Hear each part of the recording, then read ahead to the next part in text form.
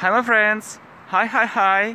So welcome to our channel English professionally, and I try to do my best to record this great video how to stop translating into your own language and how to start thinking in English.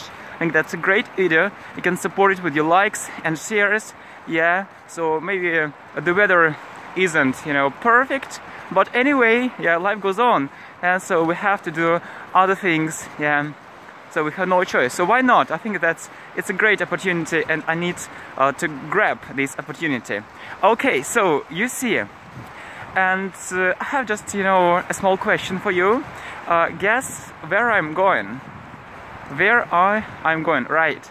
So actually, I'm going to record one more great video related to English speaking, mostly for advanced English speakers. So it's called 150 English phrases for advanced speakers, for speakers at an intermediate or an advanced level, on my second channel, English with Alexander.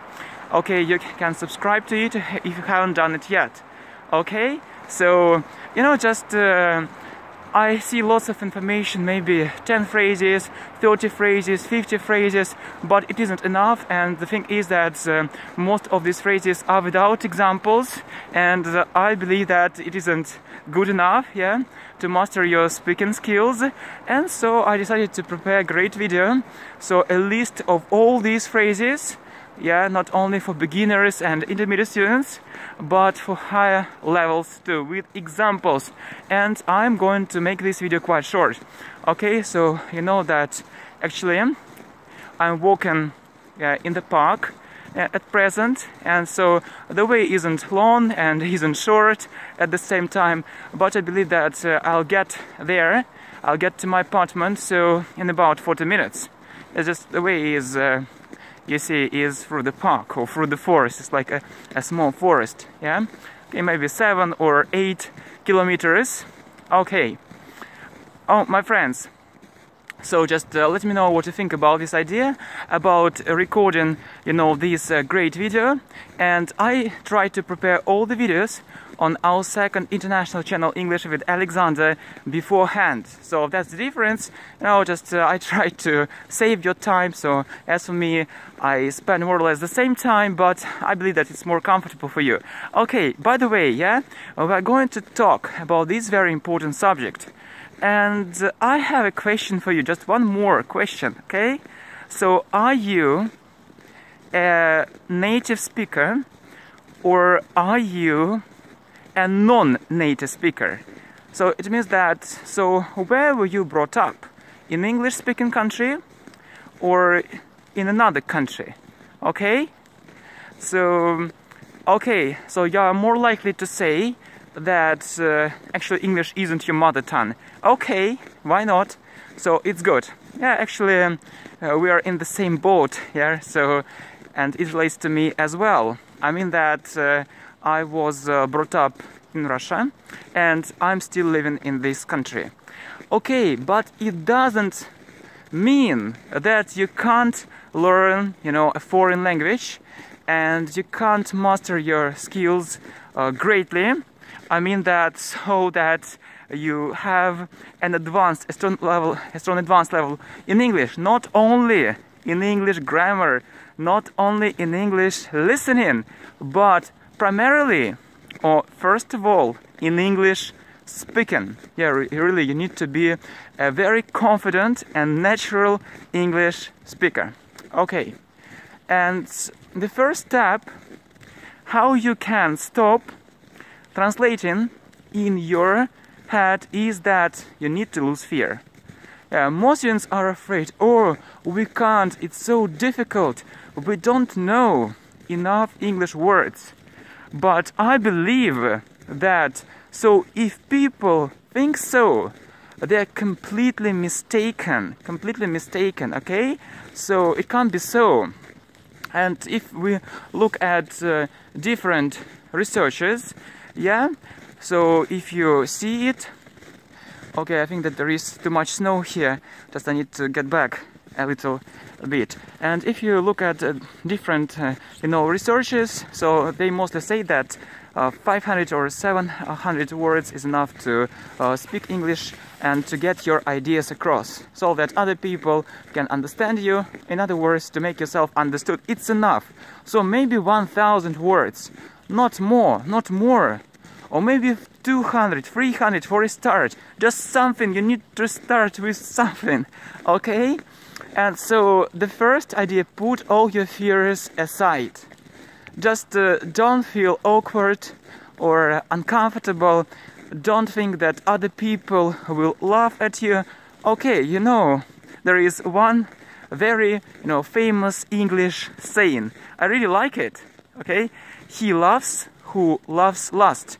It means that, okay, people can laugh at you, but don't pay attention to it, yeah? So you'll have great results, and so, okay, they won't be able to catch up with you. Okay, my friends, so lose your fear. Yeah, the most important thing, yeah. Just don't pay attention to other people's words, criticism. So, there are always people who will be ready to criticize you when you're successful or when you're unsuccessful. It makes no difference. It makes no difference. So, these things have always existed. Okay, the second thing I'd like to draw your attention to is that you need to start looking for simple words first of all. Yeah, when you think in your own language, I mean that you mostly use very difficult words, and let me give you just a short but very clear example, and I'll try to make this example crystal clear for you, okay? So just, I want to say maybe it was a huge success. It was a huge success. Or it was a tremendous success. It was a gigantic success. It was a gigantic success. Okay, so do you know these words? Tremendous, huge, gigantic. Maybe yes, maybe not. Okay, but maybe these words are a little bit difficult for you. Okay, that's normal, don't worry. Yeah, it's okay. Just you can replace these words. Replace these words with more simple ones. You can say, okay, it was a very big success. It was a very big success. Yeah, you see, it's just a method of simplification when you simplify everything. All right, so you see, okay, you might well think, yeah, anyway, it's still so difficult for me. You see, just success, I need to know this word. Okay, don't worry. You can do without this word, yeah? So you can say, I did it very well. I did very well. Or I did it. I did it very well. So I did it and it was very good. Just use simple phrases. And when I speak English, so other people often tell me, okay, your English is so simple and so clear. Yeah, but why not? What I should use, very complicated phrases or very difficult phrases or expressions? That first of all, I speak English for communication. Yeah, just the first and most important thing for me. And so I can do, without difficult words in English. And if you give me a list, let's say, of 300 or 500 words, I think that I can express everything.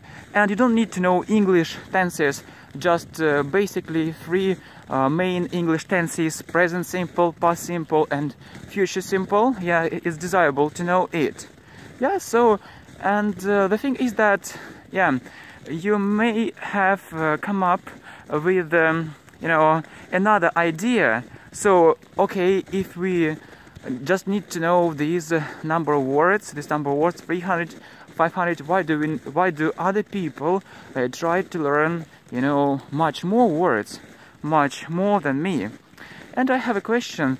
You know that when you communicate, you speak and listen, so maybe this number of words, 500 words, is enough for you, right, to express everything you want.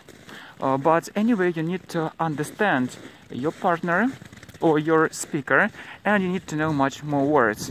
So because of that, or when you listen to a program, so in English, you also need actually to increase your vocabulary, to have a much larger vocabulary. All right, my friends, so you see, and there is one more important point. So you just got this knowledge, this basic knowledge, but the question is, when will I be able to do it, to stop translating? You need to start thinking in English, so everywhere and all the time. For example, yeah, I'm walking, yeah, in the park, and I can just try to say what is happening at the moment. What is happening at the moment? Okay, I can say I'm walking in the park. I'm walking in the park, and you know, first you try maybe to translate this sentence, and it's a little bit difficult, but when you've translated this phrase or sentence, let's say, you know,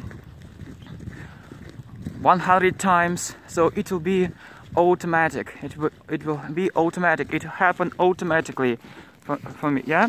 Just I'll try to actually use another hand for holding my device because it's a little bit cold, you see, but I'm trying to do my best, yeah, because I have only this time. All right, so you see, yeah, it's cold, and if you ask me about the temperature, maybe it's about 7 degrees below zero, but it's okay, you know. I firmly believe that we need yeah, to spend some time on learning English, but we can't forget about looking after our health, and some vigorous exercises are absolutely essential. Okay, so you see, yeah, and you need to translate simple sentences many times. So, for example, I'm speaking English. I'm going to my apartment, or I'm going to work. Yeah, it's snowing. It's snowing. It's cold. It's really cold. Yeah. So the first method is about description. When you describe different things, yeah, but you know, it's quite easy and a little bit simple, or maybe primitive or trivial in some way. I believe that it's much more useful to first of all to translate, you know, your plans. So what you are going to do, or what you'll do. Let's say tomorrow, the day after tomorrow, or what you did yesterday. For example, yesterday I went to work. I met my friends. Yeah, we had a great time together. Yeah, I was tired. The work was really difficult, but everything was okay in the end. And for example, my plans for the future. You know, my English isn't perfect, okay, but it's getting better and better. It's better and better. I do exercises, I watch this channel, and so on. That's first of all, yeah, how to stop translating. You need to translate. You need to translate. You can't do without it.